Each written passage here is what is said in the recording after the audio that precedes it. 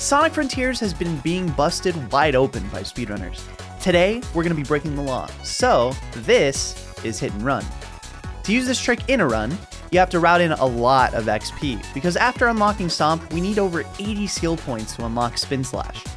This trick works the best on these spinning enemies, and theoretically it works on other enemy types, but something about the size of these guys makes it a lot easier. You want to lock onto the enemy, double jump, dodge roll, then jump again to initiate Spin Slash. If you time your boost with the frame you hit the enemy while holding away, you'll perform the trick. If you're early, you won't hit the enemy at all and boost away, but if you're a frame or more late, you'll only get a mini hit and run. Once you hit the good frame, you can hold boost to go horizontally for as long as you have boost, and if you let go of boost early, you can get insane upward momentum to reach heights like this. If you thought this was cool, consider dropping a like and subscribing. Have a good one.